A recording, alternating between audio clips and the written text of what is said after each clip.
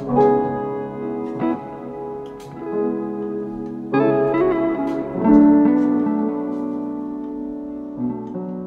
do artists gatekeep? I never understood this. Why? Whether it's where they got their brushes, what brush they use, which is stupid. I hate when people are like, what brush is that? It's like always the same brush. I get that, but I don't see why you gotta gatekeep it. But it's like brushes, tutorials, what classes they're taking, who's inspiring this drawing that you just did, who inspired you to do this? Gatekeeping. I'm not gonna tell you. Why can't I know? What's the big deal? Or where do you get your art prints made? Where do you get your stickers made? Or where do you get your shirts made? And they're like, they just ignore it, or they just change the subject, and it's like, damn, that's cold. That's cold. You're cold. It's weird to me because I just want to help people. Anybody who asks me a question.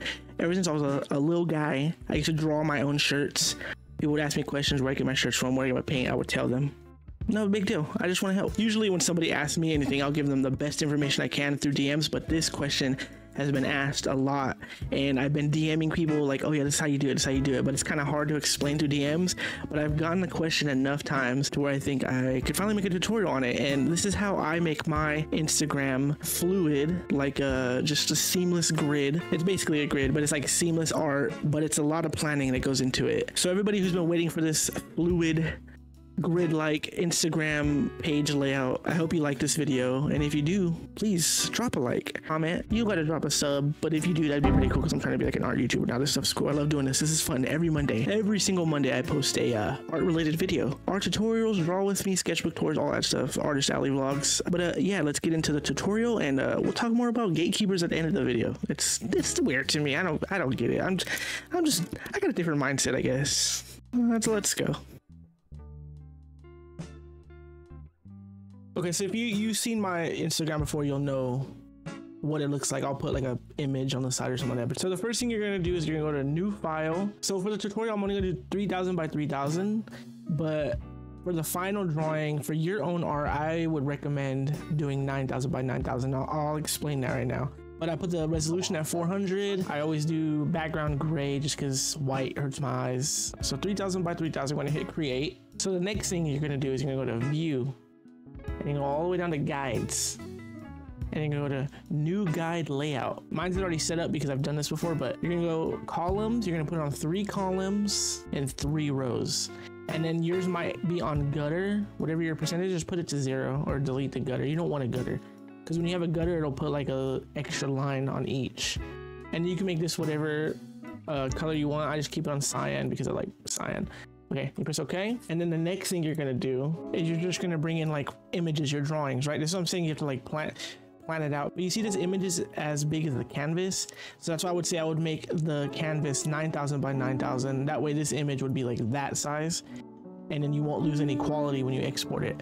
So just bring your images in. I'm just gonna bring in a bunch of random images and just set them up. But usually I don't really post too often on my timeline. I'm constantly just making art, and then once I'm done with all the art, I'll start planning it out on a grid. But I want everything to not be touching the edges because I want it to look like it's cohesive, if that makes any sense. So like this one would be like that, and I'll put this one in the middle because this one has like a explosion coming off, and I'll show you how to incorporate it. It looks cool when you do this kind of stuff. But if you have a graphic design background, this will be like way easier for you. But I'm just adding like random things, like Spider-Man. We'll put him over here. Can I delete that background from you, Spider-Man? Can I do it? All right, we got Spider-Man. We'll put him like, we'll put Spider-Man kind of like overlapping Drake, default Drake.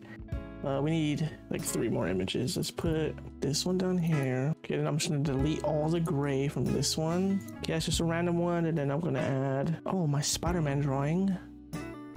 We'll have that overlapping multiple panels like that, and then my logo can go somewhere, I guess. So this is your final drawing. Obviously, you'd want to make it way prettier than this. Wait, I have more drawings I can put in here. Let's put this fin, just because. Let's just put fin in there. Ah, okay, you see how I just did that? I accidentally moved the guideline. You go to view, guide, and you could either clear the guide, which is what I usually do, and I'll go back to guides, new guide layout, press OK, and then I'll go back to view, guides, and I'll lock the guides. So now you can't move them, because I always accidentally move them. So I hope you caught that. I hope I made it understandable. But let's put this guy, we need one in the middle, I guess, right there. Okay, and then this one, how it's like the gray is kind of like coming off, I'm gonna do something for that. So So this one, follow this path that I made. So like boom, and then it comes up over here, boom, and then back here, and then I'm gonna fill it with that color like that. But you see how it's like it's coming from the center now, so I'm gonna fix it so it's not like covering the drawings though. But boom, and then it's gonna come down here a little bit, not all the way though, because it's like, and then we need one over here, boom, from Spider-Man to Drake. And then we need this one just a little bit. So now it looks like it's all coming off of that, right? So then I would put that layer on. Like multiply looks cool, but let's just do multiply for now because it's kind of like interlapping. But I noticed right here it's kind of not. Oh, you know why? It's snapping to the grid, which is stupid. Okay, so if your lasso tool is snapping to the grid, what I hate, so go to view, snap, and just turn the snap off. And then it won't snap no more to the grid. There you go. Perfect. Because man, that annoys me. See, that's why it could, you see how it gets like these straight lines right here? That's because it's snapping. So we'll just fill those back in. So now it looks like he's kind of like having like a little explosion. We'll probably put one over here. Okay, so you have this whole image. And keep in mind, this whole image is 3000 by 3000. Again, I would recommend like 9000 by 9000, just because when you do the export process right now, each one of these cubes are only going to be like 1000 by 1000, which is okay, I guess. Maybe it'll be smaller than that. 1, 2, 3. Yeah, it might be like 3000 by 3000, but I recommend 5000 to 9000 by 9000. But your PC, it's gonna go slow on the export process, but I feel like it's worth it. Okay, so once you've done this, you're done. All right, you have your drawing laid out, everything's laid out. You're gonna make sure these 3 dots right above your colors right here. Some people, depending on which workspace you're using, I'm using painting workspace. Depending on your workspace, you might see this tool already, but you're looking for the slice tool. So if you hold down on those 3 dots, you go to the slice tool, and then you go up here at the top, slice from guides, boom, and then all these just cut, each square. These are all cut. And then you're gonna go to File, Export, Save for web, and this is where it's going to take, depending on how big your image is, it's going to take a little bit long to load. My image is small, so it's going okay. It's not that much. So I usually do PNG 24. I tried JPEG. It's okay, but you can see all the little particles and stuff like that. So I do PNG 24, and then you're not going to change anything else. Just copy my settings if you want, if yours aren't the same, and I'm gonna hit save. Boom, and you just save it to wherever. Just title it. I'm just gonna put tut, and I'm gonna hit save. And it's gonna make a new file wherever, like a new folder, and it's gonna save every one of those images separately as a grid into a new folder. So let me pull that up real quick. So I saved it to my pictures, and inside of my pictures, it made a new folder. So then when you open up the new folder, it saves everything. And when you upload it to Instagram, you just have to remember, this is number 1. You have to look back at your image. This is gonna be the first post. And then the second post, third post, fourth post, fifth post, sixth post. You get it, right? You're gonna upload them in order. So then when you upload them to Instagram, let me make a janky little Instagram. Okay, so here's how my Instagram looks right now. Sometimes when I only have 2 images loaded, I'll upload my reel, an Instagram reel, to take the place of the 3rd image. That way, all the other images line up. You can see the rest of my profile right here, all the way down. It was longer than this, but I deleted a lot of images because my art, I feel like I got way better. So a lot of my art was like ugly. They just looked outdated, but my grid and everything was still intact. So what I usually do is I'll do like all white, and I'll slowly blend it into a new color and add like some textures, and then slowly blend that into a new color, and then add some textures right here, full images, and then have that slowly blend into a solid color. That way, if in the future there's like images I don't like, I can just remove the solid color ones and it'll still flow. So I'm gonna go back to my images and pretend like I'm uploading these to my Instagram. I'm gonna upload them. I'm gonna drag and drop all of them in. Okay, I'm gonna select them all, and I'm gonna resize them so they're all basically the same size as these cubes. Okay, so we have the first one, which is the technically number 9, so it'd be the first instead of the last. And then we're gonna move this one over, boom, and then this one over, boom, this one up, boom, and then this one up to the left,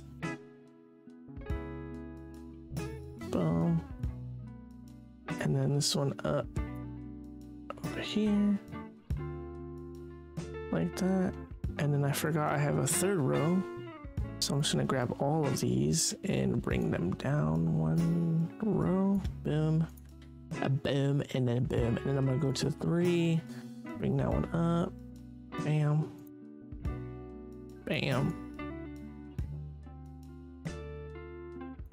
And then this one will go over here. So this is how it would look. I mean, more cleaner, obviously, on your Instagram. So it would look like a full-on image. But the only thing is, it takes a lot of time to plan it out. It takes a lot of art to fill in the gaps. And unless you're creating art every single day, I feel like you're not going to be able to post every single day. So it's really time consuming. But I made a decision like 2 years ago when I started doing this. I was like, you know what? I don't care about my timeline no more. Instagram's focusing on reels. I don't care about posting daily on my timeline. So I'm just gonna make my timeline look nice, make it look like something that I would want to see. I think I've seen like one guy do it who was like a fashion dude, and that's where I got the idea. And I actually commented and asked how to do it, and he never replied. He just like liked my comment. So I was like, oh damn, okay, I'll just figure it out myself. And I figured it out. And it took me a while to figure it out, but now I'm sharing it with you guys because you guys all want to know. And that's the type of thing I'm talking about. Gatekeeping sucks. And I don't get why people gatekeep. It's so weird to me. Like, if you need help with anything, just ask me. If there's any problems here you guys can understand, ask me, and I'll try to make it as fluid and as understandable as I think I could. I don't know if I achieved that, but yeah, gatekeeping is just weird to me, man. Especially now with like AI. I feel like all artists should be helping out other artists as much as we can. So if you like learn something, why would you gatekeep it and not trying to help out another artist? To me, in my mind, it's like, if people are not doing the research to figure something out, they're not going to use the knowledge that you give them to continue. Like, I get why people gatekeep like family recipes and stuff like that, but like a clothing brand, like when you're making shirts, like why would you gatekeep the shirt brand? Or why would you gatekeep a manufacturer for making keychains or something like that? You'll be helping out that business, you'll be helping out other artists, and I just can't get it through my head like why you wouldn't want to share that knowledge. Like, I understand like you researched everything and tried to figure it out yourself, but in my mind, what I'm thinking is, this person, like, okay, say I'm giving you guys all this knowledge on how to make your Instagram look like mine, a fluid layout. I did tons of research and now I'm helping you guys. Now you guys have to actually execute on making your profile look like this if you really want to. And from my experience, all the people I helped out over the years, people will try it and it's too much work for them and they'll just quit. So same thing if I gave somebody, like, say I had like a t-shirt brand and I gave them a manufacturer, but you have to call the manufacturer, he speaks a different language, so you have to hire like an interpreter, or you just have to go through email and time zones are different, and it just takes a long process. People will try it and they'll get sick of doing that and they won't do it no more. So I'm just like, if you want to know something, I'm gonna tell you. I'm not gonna gatekeep nothing. And it just sucks that a lot of artists I reach out to gatekeep and they don't want to help out other artists, it sucks. But I guess I feel like they're threatening their money or something like that. If I ever get to that level where I'm gatekeeping, stop watching me, guys, please, because I don't want to be that guy. So I hope this tutorial worked out for you guys. If your favorite artist is gatekeeping, should they be your favorite artists? I'm just kidding. A lot of my favorite artists gatekeep, but I get it. It's a lot of it has to do with money, and they worked hard to gain the knowledge that they gained. I worked hard to gain a lot of my knowledge, and I know how hard it is to gain that knowledge. So I feel like if I can take the steps, then I can give a younger artist tips to take the elevator, I guess. I don't know. Like, they can take a shortcut. And then some people could be like, oh, well, they won't learn anything if you're just giving them all the answers. It's like true, but they can get to their end goal easier, quicker. But I'm just rambling. I don't know. I just feel like I ask a lot of questions I don't get the answers to, and I'm just trying to help out my fellow artists. So if you're a fellow artist and you need help with something and nobody's helping you, and I look like I have the answers, maybe just ask me. I'll help you. It's no problem. Thank you guys for watching. Shout out to my Patreons. Shout out to my Instagram followers. Shout out to my TikTok. I guess they don't really like me over there no more. Appreciate you guys. YouTube, man, I love you guys. YouTube is like my new thing. Every Monday we're uploading a new video. So I hope you guys like it. We're doing everything art related. We're not just Artist Alley vlogs. We're not just a speed art video guy anymore. We're not just draw with me. We're everything. If it's art related, it's art related. And I think I talked about it last week. I'm gonna do a review next week of all the Arrtx markers that I have, and I'm gonna tell you guys which one I think is the best one for you. Okay, so thanks for watching. Have a good one. Peace out. Shout out Patreon. Shout out you guys. Hope you guys like this video. And if you gatekeep, please comment and let me know what's your thoughts on gatekeeping, because I can't get it through my head, man. Maybe I'm stupid or something. Maybe I'm dumb for giving away all this information for free, but have a good one. See you guys next Monday. Oh, happy Monday. Goodbye.